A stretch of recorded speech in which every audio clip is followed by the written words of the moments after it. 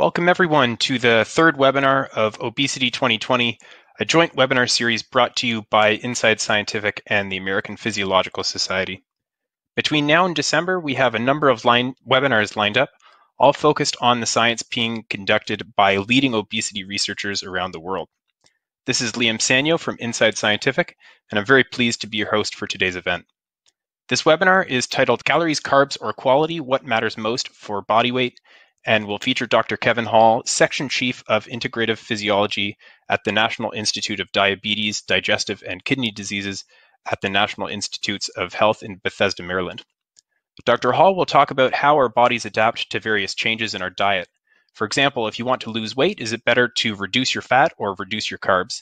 And what about highly processed foods? What's their impact on obesity and body weight? I'm sure everyone's really looking forward to getting started, but first we'd like to acknowledge our partners at the APS and thank the sponsors of this webinar series for making it all possible. And with that said, I'd like to introduce Dr. Kevin Hall. Kevin, thanks so much for joining us today, and the floor is yours whenever you're ready. Thanks very much, and thanks for all those who are attending live. So the topic of my talk today is calories, carbs, or quality, what matters most for body weight. And we'll just jump right in and start talking about calories, since that's been a topic of much confusion, I think, in the obesity field for a long time. In fact, as late as January of 2018, JAMA had a Viewpoint article about counting calories as an approach to achieving weight control. And it had a very simple prescription that if a patient reduces their caloric ingestion by 500 calories a day for 7 days, he or she would lose about 1 pound of body weight per week. So calorie counting is this effective way of losing weight, according to this article. The problem is it's just plain wrong. And it doesn't take a lot of effort to realize that it must be wrong, because if you take, for example, a 100-kilogram man who might be eating 3,000 calories per day to maintain their body weight and put that person on a 2,500 calorie a day diet, so cutting that 500 calories per day, that person would be predicted to disappear after 4 years. So that's obviously nonsense. And the question is, where did this idea that this 3,500 calorie per pound rule of weight loss and the simple matter of counting calories to achieve weight loss would come into place? And one of the big problems with this idea is that it treats calorie intake and calorie output as independent quantities. And this idea that, yes, it's true that an imbalance between calorie input and calorie expenditure or output will correspond to a change in body weight and body fat, because that's basically just the first law of thermodynamics. However, what does not follow is that if one does cut their calorie intake by a certain amount, that this 3,500 calorie per pound rule presumes that nothing happens to calorie expenditure. And as a result of this constant deficit in calories, you have to make up for that deficit by burning endogenous fuel stores, in particular body fat. And that should lead, therefore, if this theory was correct, to a linear rate of body fat and weight loss, like we saw in the previous slide. That does not happen tells you something very interesting about the system. It's not this simple input-output scale. It's a regulated system, that we have feedback loops, negative feedback loops in particular, from signals like leptin derived from body adipose tissue. And those signal to the brain, in particular the hypothalamus, to regulate how much your appetite changes as a result of changing your body weight, as well as your calorie output. How does that depend on both the calorie intake as well as any weight changes that you've experienced in the past? We heard a very nice lecture at the beginning of this series by Laura Heisler about a lot of the molecular mechanisms by which the calorie intake side is influenced by signals coming from the periphery, like leptin, GLP-1, PYY, etc. I'm not going to talk much about that because I actually don't do that kind of research. The kind of research that I do is to try to quantify these various feedback loops. My background is in physics, And I like to think of this system as kind of like an engineer would think of the system, and say, if I want to understand the relative feedback control strengths of the feedback circuit that regulates calorie expenditure as compared to the feedback circuit that regulates calorie intake, the way I would do that is, if I was an engineer, is I would perturb the system. I'd kick it in some way, in a known way, and measure the response of the system. And that would give me information about the feedback strength of these circuits. So for example, if I did a calorie restriction experiment, if I cut the amount of calories coming in by some known quantity, I could then measure how the body responds by both decreasing calorie expenditure over time dynamically, as well as how the body composition might change and thereby impinge on these signals that affect the brain. And so those kinds of experiments, these calorie restriction experiments, have been done, many, many times over the past century or so. And one of the things that my group did when we started doing research at the NIH was to build mathematical models of how this body actually responds dynamically. And we've published several times on these models. You can read various papers about it. But the basic idea is to model how energy metabolism changes in response to perturbations in food intake and physical activity. And so we've developed several of these kinds of models in various degrees of complexity, and validated those models in independent data sets. And we've even come up with a online tool that people can use. It's on the NIH website. It's called the NIH Body Weight Planner. And you can plug in your basic information about your baseline demographics and anthropometrics, and answer a couple of questions about your physical activity at work and leisure time, and enter some interventions to your physical activity as well as your diet. And you can see how energy expenditure and body weight and composition change over time. I'm not going to talk too much about that because that's a lot of published literature there.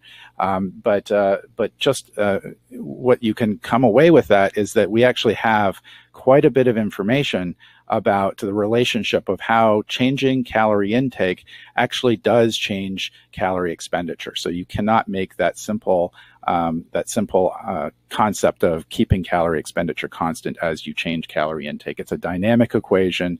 It's nonlinear, and you can see how that plays out over time. And I'll share with you some examples of that. What I want to move on to is something a little bit more novel, which is trying to quantify the appetite feedback control circuit. And the way you would do that, analogous to the calorie output side of the feedback circuit, instead of perturbing calorie intake, you would like to be able to perturb calorie expenditure in some known way and see how appetite changes in response to that perturbation in calorie expenditure. So in other words, what this little animation just showed was, if I was to increase calorie expenditure above that of calorie intake, then I have to mobilize those endogenous stores to meet the energy deficit, but I might increase calorie intake as a result of that. So to measure the feedback circuit for appetite, I have to be able to both change calorie output in some controlled way and also measure calorie intake in a quantitative way in order to measure that feedback control circuit.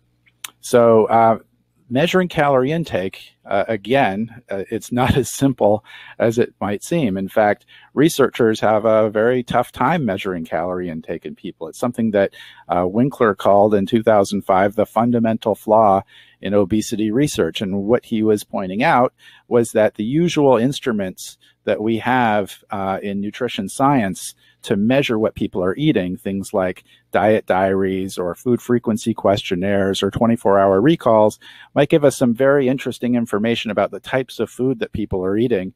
But when it comes to measuring the absolute calorie amounts, something that's been known now for decades is that they dramatically underestimate the number of calories. And it's a very noisy measure as well. So there are ways around this, and they turn out to be quite expensive, at least one of the ways, and I'll tell you a little bit about that in a minute. But we propose something much more inexpensive and simpler, and it was based on this idea that, as I showed you before, we have these models that say when we know what the changes in calorie intake are in controlled experiments, we can model how metabolism and energy expenditure or calorie expenditure change, and thereby predict the weight and body fat changes that occur. Our proposal was to pose the inverse problem. What if we knew the body weight changes and measured those repeatedly and used those as inputs to the same mathematical model? And could we ask the question, what must have been the changes in calorie intake, accounting for the changes in energy expenditure that occur, that are dynamic in time, that underlie the observed body weight changes? And so that was a great idea in theory. But in order to validate such a model or such a method, you actually have to have some gold standard data of where people are being measured for their calorie intake. And that data didn't exist until actually quite recently, in relative terms, only about 5 years ago, when the results of the long-term calorie restriction study was published, called the Calorie Study. And this was a multi-site study where people were interested in investigating the effects of a 25% constant calorie restriction over 2 years in a group of people that were not obese. These folks were overweight or in the normal weight range, but they were supposed to undergo this intensive lifestyle intervention to cut their calorie intake by a constant 25%. And as part of that multi-site study, they employed some biomarker measurements or tracer measurements, kind of like we saw in the previous lecture in this series, called doubly labeled water, over the course of this 2-year experiment. So everywhere where there's a red arrow, they delivered a dose of doubly labeled water and measured body composition with DEXA.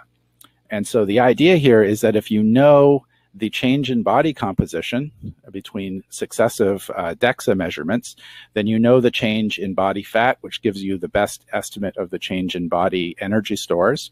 If you use doubly labeled water to measure CO2 production, you can estimate the energy expenditure over those time periods. And then by difference, something called the intake balance method, you can therefore infer the average energy intake or calorie intake between those pairs of successive red lines or arrows. And this is very expensive. I'm estimating that over the calorie study, it would cost about $1 million to complete these measurements. And what we said was, let's just take the body weight measurements of every individual subject, and we'll have some information about their baseline anthropometrics and demographics, and we will calculate the change in energy intake according to our model. And we can compare them, therefore, with these very expensive measurements with the intake balance method. And so when we did that, you can see here that the blue bars are the model predictions for the mean, and the doubly labeled water and DEXA measurements are in the gray bars. And what I think you can appreciate is that the model actually does pretty darn well for computing the average energy intake changes over the course of this 2-year calorie restriction. In fact, it was within 40 calories per day at each of these different time points.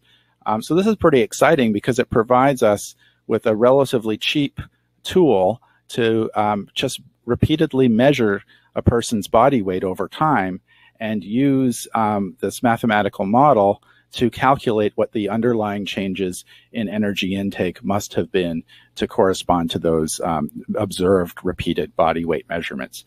And we have a tool that if people are interested, they could email me and we can send a little Java applet that will allow you to import your own body weight data that you may have, and we can calculate from that the changes in energy intake over time.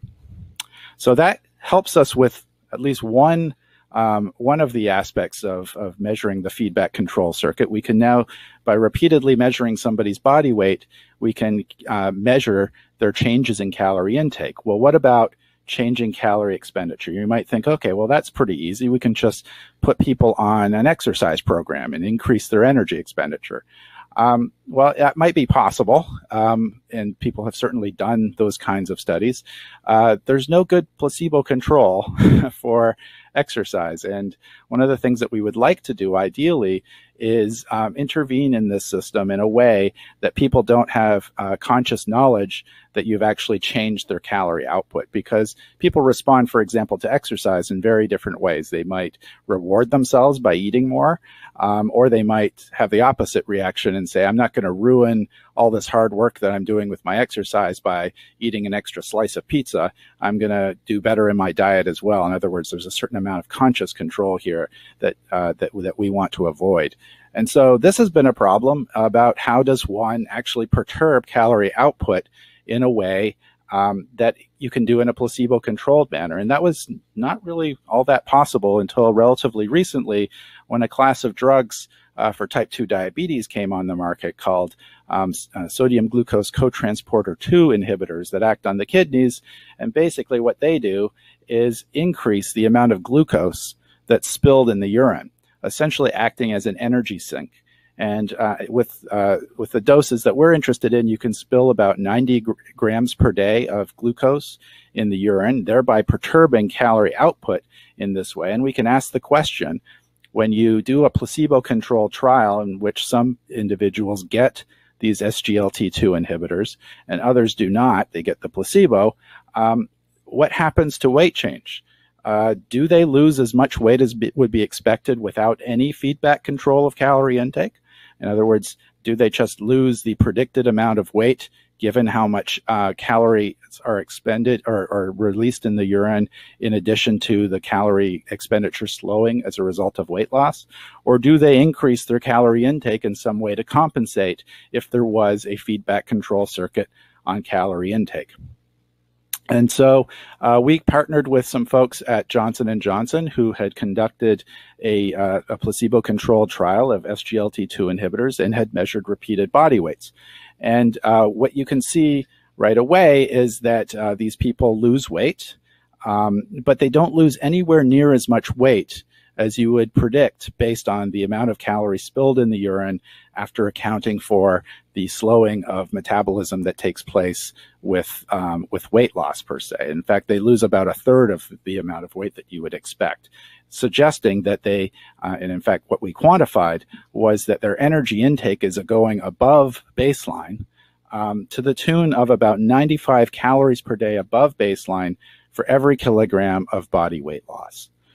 So this is the first, and albeit the quantification is somewhat tentative, this is the first estimation of the feedback control strength of the appetite feedback circuit in humans. And so to put that in perspective, all of those many calorie restriction experiments that we talked about before that have quantified how calorie output changes suggest that the feedback control strength on the calorie output side of the equation here is about 25 kilocalories per day decrease in energy expenditure or calorie output for every kilogram of weight lost. Whereas on the energy intake side, appetite increases above baseline by about 95 calories per day for every kilo of weight loss. So a much higher feedback control strength on the appetite side of the equation. And so what I'd like to do now is just show you how this feedback control circuits, these parallel feedback control circuits, play out when someone is trying to cut calories in their diet as a means of losing weight. And so we'll return to this intensive lifestyle restriction that was intended to reduce calorie intake by 25% across the board. Here's the curves for the men in that study, and you can see that they achieved some pretty substantial weight loss after about a year. But that plateaus after that, right? They don't continue losing weight forever, like we saw in that hypothetical situation in the first slide. And the good chunk of that weight loss is coming from body fat. Underneath these body composition changes, you can plot the dynamic changes in both energy intake and energy expenditure that were taking place. And what you can see here is that energy intake drops a lot initially, the blue curve, a drop of about 700 plus calories per day at the onset of the intervention. That actually does correspond to approximately 25% calorie restriction. Energy expenditure also decreases in the orange curves here, and the orange dots are the data. with doubly labeled water. And you can see that that goes down pretty rapidly at the onset of the intervention and then sort of plateaus at around 300 calories per day reduction. But what I find really fascinating, and especially when we first started looking at these ubiquitous weight loss curves that are not just for this intervention, but many others where you plateau after a year, is that there seemed to be this exponential decay of diet adherence. Remember, the idea here was to have these folks institute a constant calorie reduction over the course of this 2-year experiment of about 25%. And what you can see is that they don't achieve that at all by the end of 2 years. And in fact, it looks like their adherence to the diet is progressively getting worse. So what's happening? Are these people just cheating? Are they just going back to their old ways, despite the intensive efforts of the study team to kind of keep these people on track? I used to think so. I don't think so anymore, because what you actually have to consider here is that you're dealing with a system where appetite is increasing above baseline by 95 calories per day for every kilo of weight loss. And we know what their weight loss was, so we can plot this dashed blue curve, which corresponds to the increase in appetite that's predicted according to that feedback control circuit. And what I think you can see is that their actual intake, the solid blue curve, and the dashed blue curve, which is what they want to be eating according to their that appetite feedback control circuit, is actually pretty constant. That's the effort that these folks are putting into trying to adhere to this intervention. And if you plot the difference between the dashed curve and the solid curve, you can see that there is this large, persistent, perceived effort as over the course of this intensive lifestyle intervention, suggesting that a constant effort has diminishing returns as you fight against a greater and greater feedback strength on the appetite side of this equation. So this is a different way about thinking about calorie restriction and how calories play out over time when people are trying to cut calories to lose weight. And so that really poses, I think, an important point when you think about weight loss. You can't think about this as something you only do temporarily to lose weight and then you can go back to your regular behavior.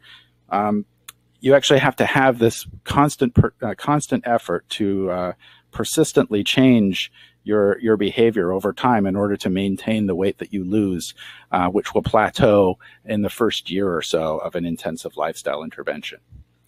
That is, unless, of course, there's ways to subvert these feedback circuits that regulate calorie expenditure and appetite. And in fact, that turns us to the next question about carbs, because we learned many years ago that there might be ways to subvert this circuit. In fact, Dr. Atkins' Diet Revolution used to have a subtitle that people don't often remember, which was the high calorie way to stay thin forever. In other words, maybe you don't even have to cut calories in your diet to lose weight and keep it off forever. If there was a way for the body to burn excess calories by just changing the composition of your diet, maybe you could subvert some of these feedback circuits that regulate calorie expenditure and calorie intake. And so this idea has received a lot of attention, and it's been revitalized in recent years, in particular by David Ludwig at Harvard University, who has postulated that not only are low-carb diets potentially effective for many, many people, and there's no doubt that they are, but they form a basis, an underlying theoretical basis, which is the carbohydrate insulin model of obesity. And the idea here is that the main culprit in causing people to gain body fat is insulin secretion.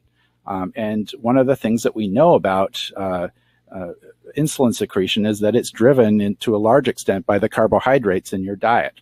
And so the idea here is that by eating a high carbohydrate diet, you're increasing the amount of insulin secretion, which drives your adipose tissue into storage mode, basically decreasing the amount of circulating fuels that are available for oxidation in the rest of the body.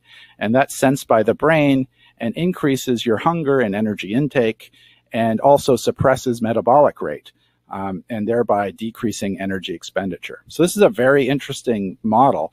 The way that Dr. Ludwig describes it is he says that a high carbohydrate diet produces postprandial hyperinsulinemia, promoting deposition of calories in fat cells instead of oxidation in lean tissues, and thereby predisposes to weight gain through increased hunger, slowing metabolic rate, or both.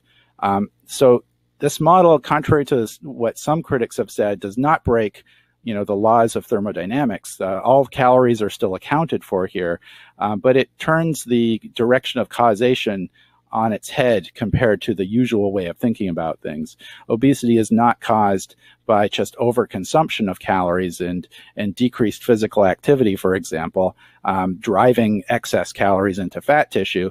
It's the other way around. It's the high carbs in the diet leading to excess insulin secretion, essentially sucking those calories into fat stores and thereby signaling to the rest of the body and the brain that there's insufficient calories available, the so-called internal starvation that increases hunger and decreases energy expenditure.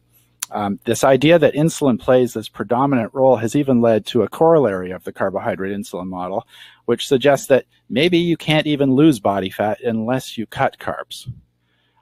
Gary Taubes is quoted here as saying that any diet succeeds, does so because the dieter restricts fattening carbohydrates, and that those who lose fat on a diet do so because of what they are not eating, the fattening carbohydrates. And the observation here is that basically even people who go on low-fat diets and lose body fat, compared to baseline, they may also be cutting carbs. And so how do you know that it was the fat in the diet that was being cut that caused the fat loss versus the calories in the diet being cut that caused the fat loss versus the carbs?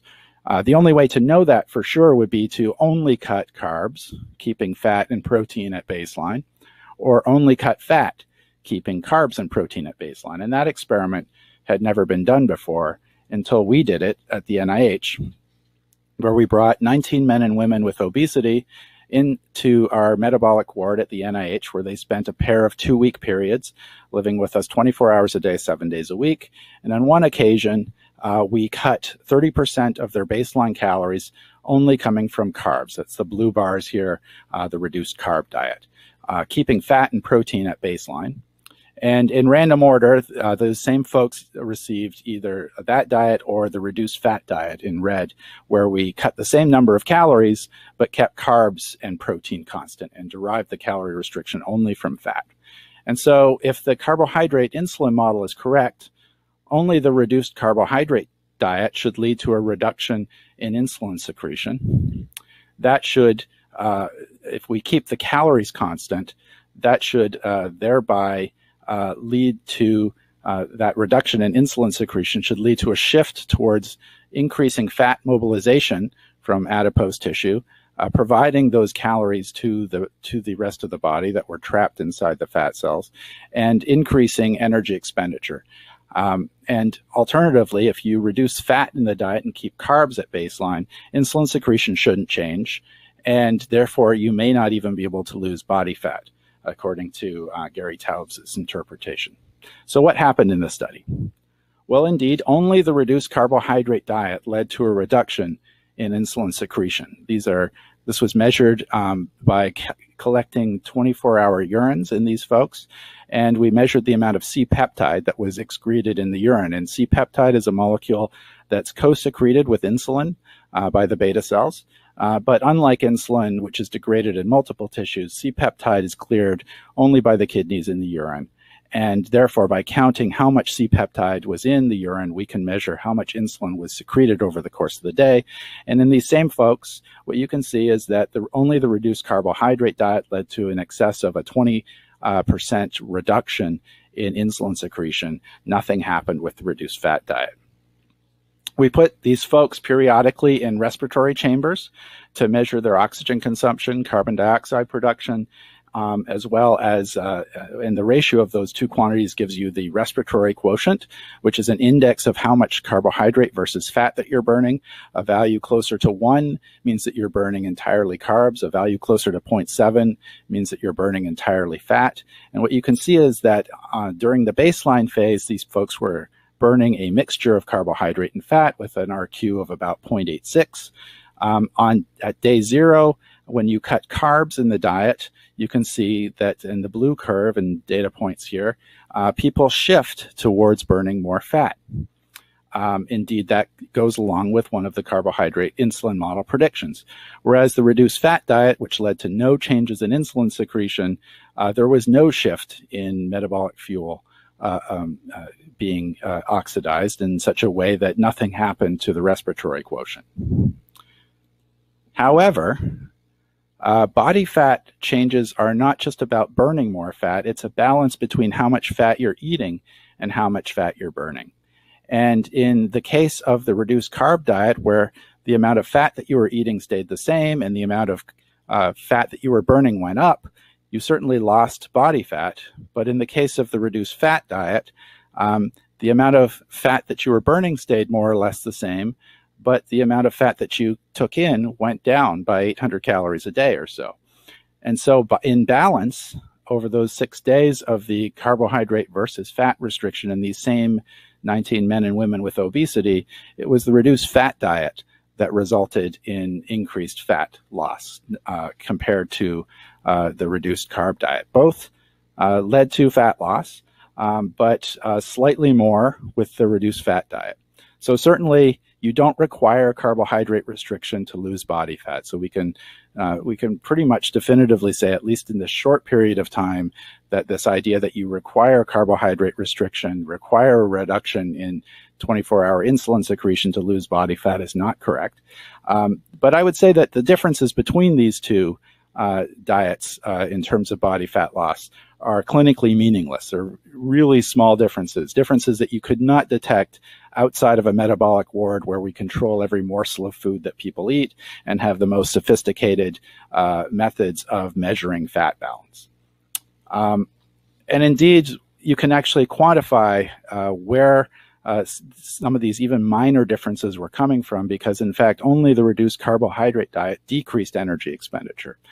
So in contrast to the prediction of the carbohydrate insulin model, where the reduction in insulin would alleviate the internal starvation and alleviate the suppression of metabolic rate, in fact, it went down significantly with the reduced carb diet, but the same people did not experience the same effect with the reduced fat diet. So when we published that study, a lot of folks in the low-carb community weren't too happy about it. This is an example from Dr. Mark Hyman, who was writing a book at the time called Eat Fat, Get Thin, which was based on the carbohydrate insulin model of obesity. And he devoted a couple pages of his book to discussing this study. One of the things he pointed out was that the low-carb diet in the study wasn't really low-carb at all. And in fact, it included 29% of calories coming from carbs.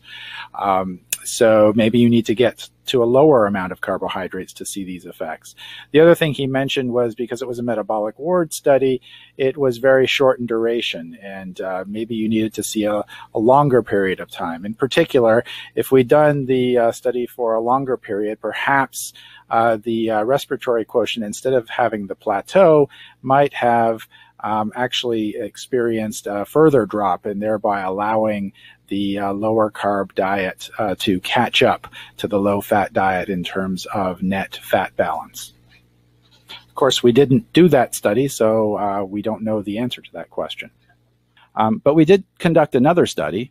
This time we actually looked at 2 months of an isocaloric diet where people stayed, this was a multi-site study, and people stayed in 4 different sites in metabolic wards where they stayed continuously for 2 months, 24 hours a day, 7 days a week.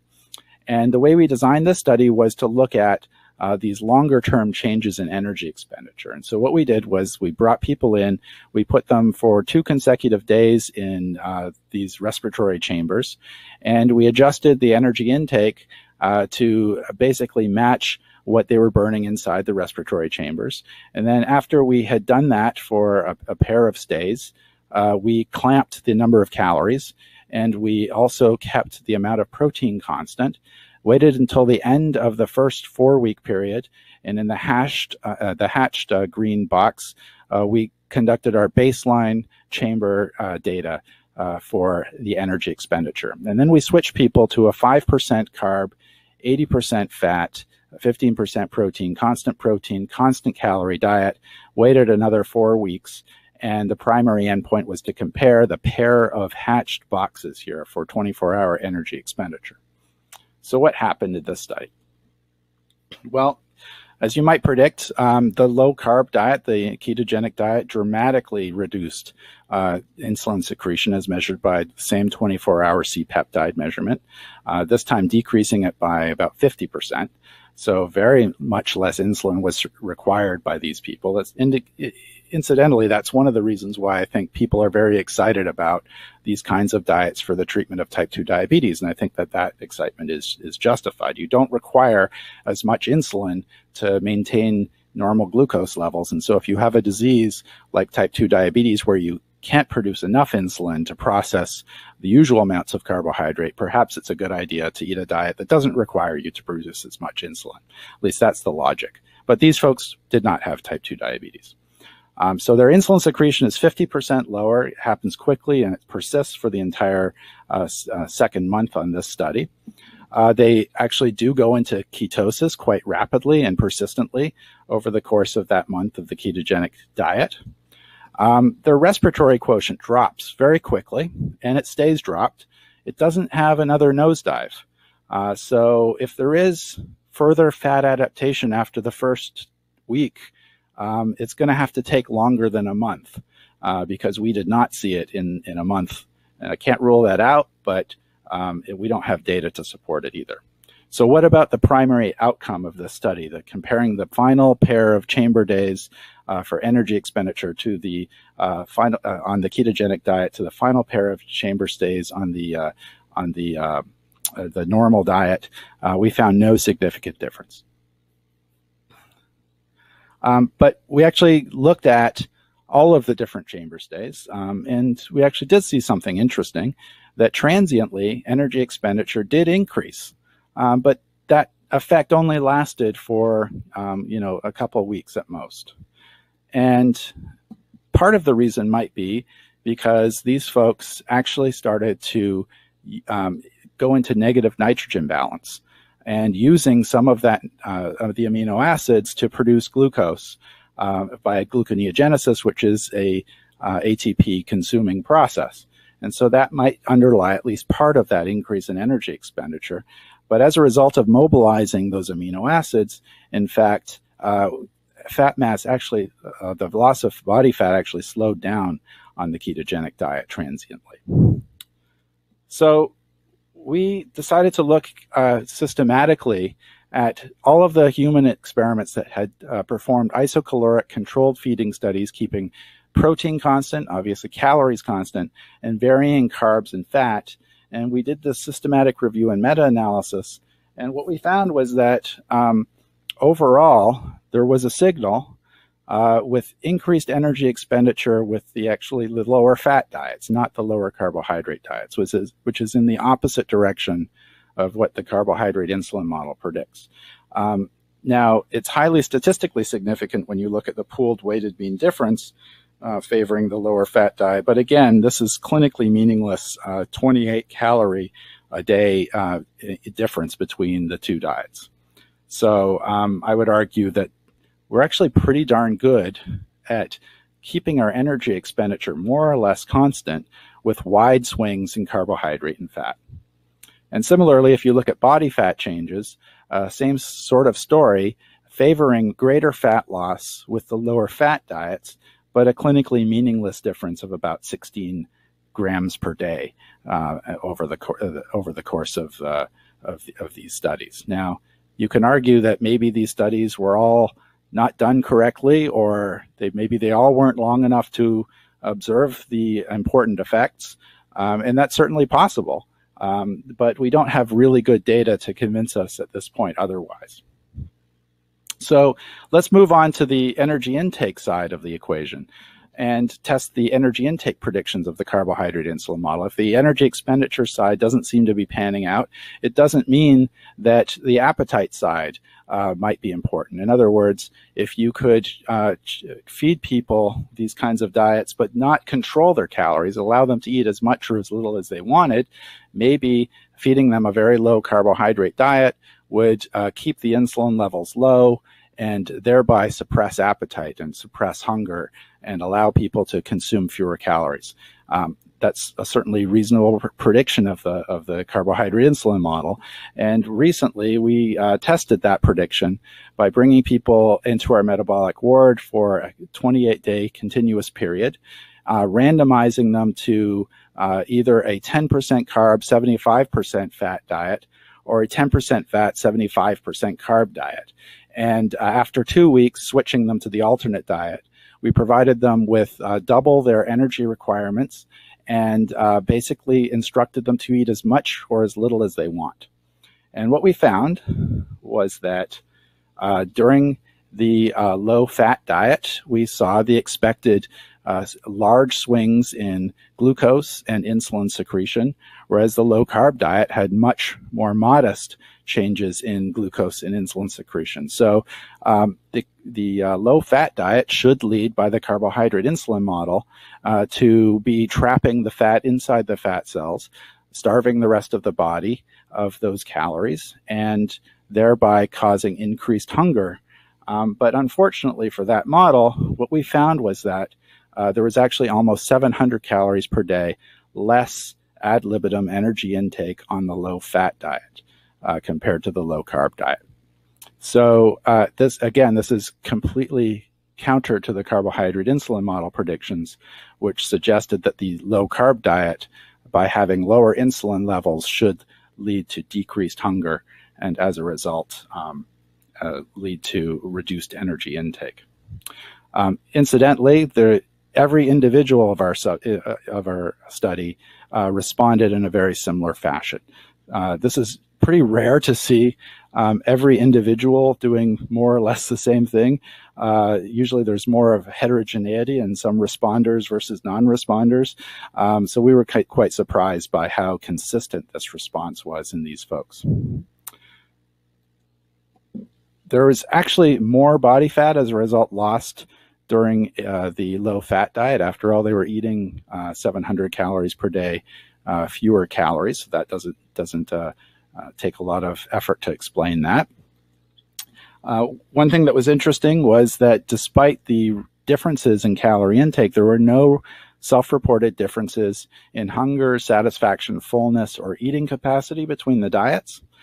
You might suspect, okay, well, maybe they just didn't like the low-fat diet. But indeed, there was no differences in pleasantness or familiarity of the foods in the meals of the low-carb versus the low-fat diet. So that kind of leads me to this issue of maybe we could transcend these diet wars. Maybe this constant pitting of low-carb versus low-fat against each other has been almost a waste of time from a practical standpoint. And maybe we can focus on some of the commonalities of people who succeed on both low-carb and low-fat diets and try to understand something else about how diet influences our appetite, our metabolism. And that got me thinking about one of the common factors of people who make recommendations to go on low-carb or low-fat diets is that they often recommend that you eat a lot of non-starchy vegetables as kind of forming the base of the diet. And they also, both groups recommend that you avoid the center of your supermarket where the so-called ultra-processed foods belong. And so it got me interested in this idea, and there's been some kind of epidemiological studies looking at trends in dietary patterns.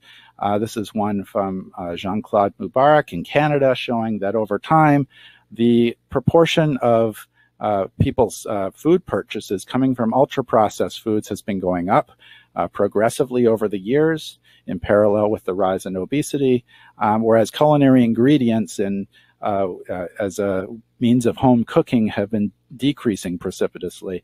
And so maybe there's something about the quality of the foods as measured by the degree and extent and purpose of processing that is driving some of the changes that we've seen in obesity prevalence.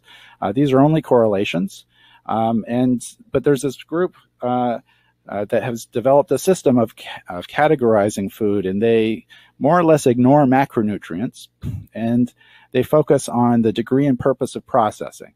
And so on the top panel, you see relatively unprocessed or minimally processed foods. On the bottom, you see photographs of ultra-processed foods.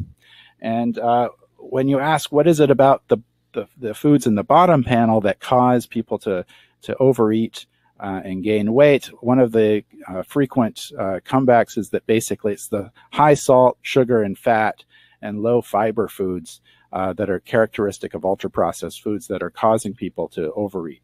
But of course, these are nutrients. And so is it the nutrients, or is it something else about the processing that's potentially causing people to overeat? And there had never been a randomized controlled trial of this until we decided to do one at the NIH, where again, very similar to the low carb and low fat ad libitum diet study, we brought people in for 28 consecutive days and randomized them to 14 days of eating an ultra-processed diet, where more than 80% of calories come from ultra-processed foods, or an unprocessed diet, where 0% of calories come from ultra-processed foods and more than 80% come from minimally or unprocessed foods. The meals had similar amounts of calories, carbs, fat, protein, sugar, sodium, and fiber. They were presented at twice their energy requirements, and the simple instructions were eat as much or as little as you want. And we had 20 adults without diabetes conduct this study, and we were interested primarily in energy intake. And what you can see is that despite these diets being matched for those various nutrients, the ultra-processed diet led to 500 calories a day more energy intake over the 2 weeks in these same folks as compared to the unprocessed diet that was matched for these various nutrients. And very interestingly and importantly, it was these same folks, when they were consuming the ultra-processed diet, they gained body fat, whereas when they were exposed to the unprocessed diet, they spontaneously decreased their energy intake and lost body fat. That's actually slightly different than what we saw in the low carb and low fat diets, which were relatively minimally processed. Both diets did not lead to increased body fat. And so that's something interesting that we might have a chance to chat about. In the ultra-processed diet study, the excess calorie intake came from both carbohydrates and fats. Protein was constant between the two diets, protein intake. Again, there were no differences in hunger, fullness, satisfaction, or eating capacity.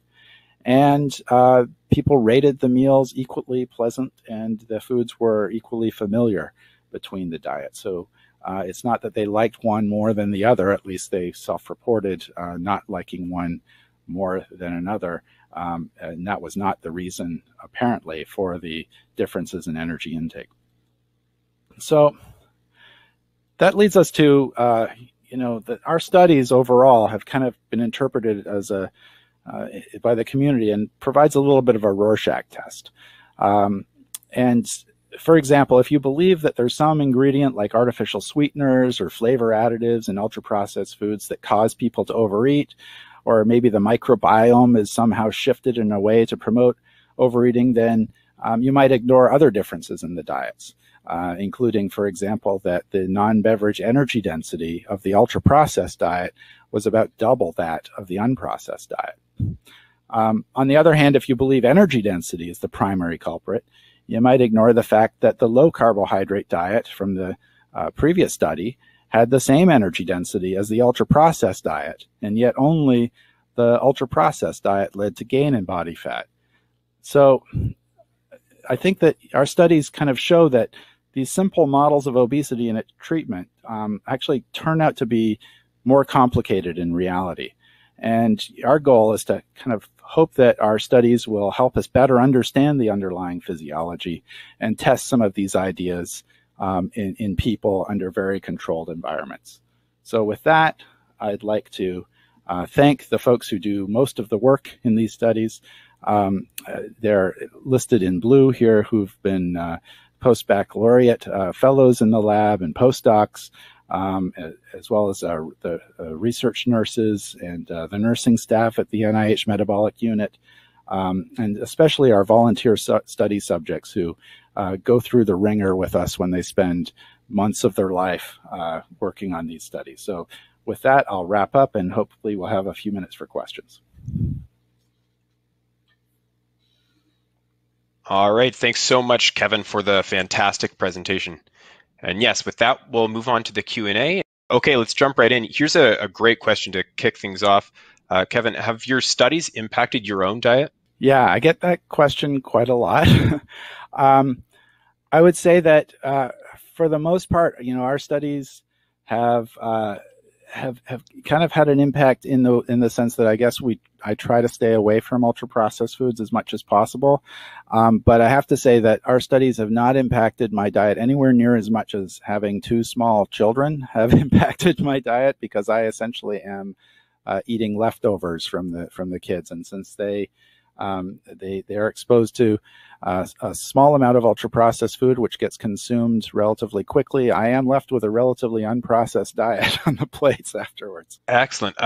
Another good question here, and I know nutrition is often touted to have a number of health benefits, but is there something that you can do with your diet to improve your immune system, for example, to prevent or mitigate COVID-19? Yeah, that's a topic that's been talked a lot about, obviously, recently. And, our studies don't directly address that question. And I think that, the immune system seems to be obviously in states of nutritional deficiencies, certain micronutrient deficiencies and protein deficiencies, impacted negatively by these deficiencies. I think that the science of understanding how diet and the types of foods that we choose, how they impact our immune system and our ability to fight off infections or the ability to prevent infections in the first place, is a very interesting and active area of research that we're obviously very interested in recent days. Excellent. Great answer. A question here from Sanjit. He's asked, how do gut health and gut microbiota affect obesity? That's a great question, and I wish we knew the answer to that question. There have been a lot of association studies. We have only recently begun to explore the role of the gut microbiota in terms of how it responds to different diets. We had a paper that came out in collaboration with Peter Turnbaugh and Cell recently, looking at basically microbiota shifts as a result of ketogenic diets. And so what I think we are at the beginning stages of understanding these associations, and what I think is lacking in humans, at least, is good randomized trials with causal evidence suggesting that the gut microbiome plays a major role in humans. I don't think we know the answer to that question yet. Excellent. All right. Great answer. Another good question here. What are your thoughts on the constrained energy expenditure theory? And how should we apply this to our lives to help manage our calorie balance or understanding our calorie needs? So it's a very good question. This is a theory that's been put forth by Herman Pontzer, who's now at Duke University. For those who aren't familiar with the theory, it basically says that we regulate energy expenditure in such a way as if we increase our calorie demands for physical activity and exercise, that the body responds to that in a way by decreasing calories expended on other bodily functions. So, for example, your resting metabolic rate might decrease as a result of an increase in physical activity energy expenditure. And so a simple additive model of where you just go jogging for an hour and burn 300 or 400 calories, that you can basically count that in a simple summation towards energy balance may not be correct. I think that there's some very interesting preliminary data in humans. There is a dearth not a complete dearth, but a relative absence of longitudinal data in people demonstrating this phenomenon. And I think it's very interesting.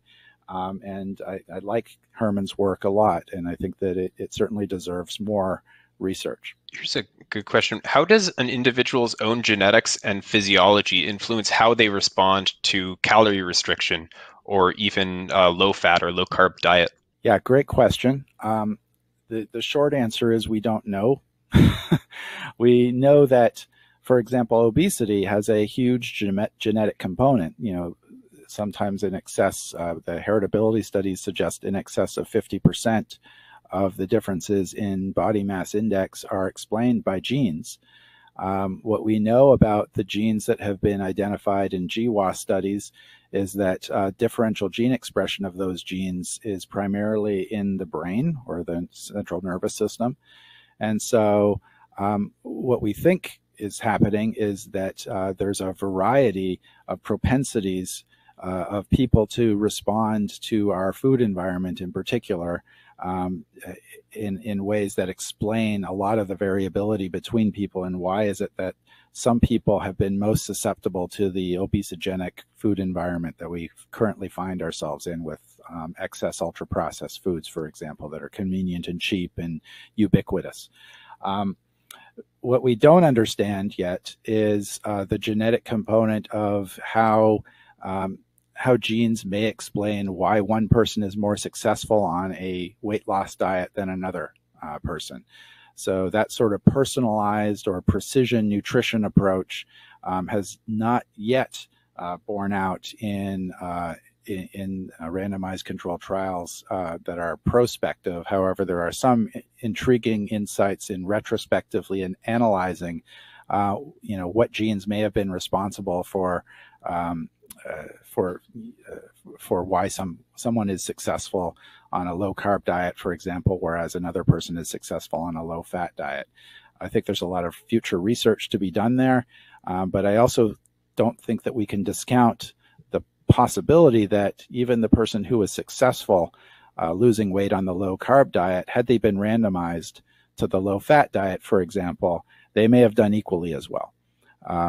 Or vice versa, because maybe that person was at the right social situation in their life, they had the right financial stability, they had the supportive partner. Maybe those things play a large role in success in addition to genetics. And I don't think we've designed the right studies yet to tease those various factors out, but I think it deserves a lot more study. Excellent. Okay. Great question here from Albert. He's asked, what is the role that fiber plays in some of these dietary changes? It's a great question. We, of course, don't know the answer. One of the challenges of human nutrition studies is that it's very hard to control all the factors of the diets. And so fiber was different between, for example, the low-fat diet and the low-carb diet, with the low-fat diet having quite a bit more fiber than the low-carb diet. And that's pretty typical of the way those diets are often implemented. So what we can't say is how much of the difference, for example, in energy intake that we saw was due to the higher fiber intake on the low-fat diet versus the fact that it had a much lower energy density. For example, the number of calories per gram was quite a bit different. So we can't actually isolate the mechanism. And that's a little bit frustrating as a physiologist to not necessarily be isolating the mechanism. Similarly, in the ultra-processed versus unprocessed diets, where we actually match the amount of fiber, in one case coming from a fiber supplement, in the other case coming from sort of whole foods, the type of fiber is very different, with the unprocessed diet having a lot of insoluble fiber, whereas the fiber supplements were soluble fiber supplements. And so even though the total amount of fiber was matched between the diets and the people actually consumed the same amount of fiber, the type of fiber was very different. And so I think you can see that to really isolate these mechanisms one by one would have to have many, many, many diet arms. where you match certain factors, and then you had another arm where they weren't matched, and you would try to kind of manipulate these diets in those ways. And of course, every time you make one of those manipulations, you have to remove something else from the diet in order to do that. And so this is why nutrition science isn't rocket science. It's actually way harder. We've had quite a few questions about timing, so when you eat. But does the time of day that you consume calories or fat or food, does timing play a role in weight loss or weight gain? Yeah, it's a great question. It's not something that our lab has studied in particular, but there's a lot of interest. I would point you to a couple of different researchers who are looking at that. In particular, Courtney Peterson has been studying that quite a bit. So check out some of her work and looking at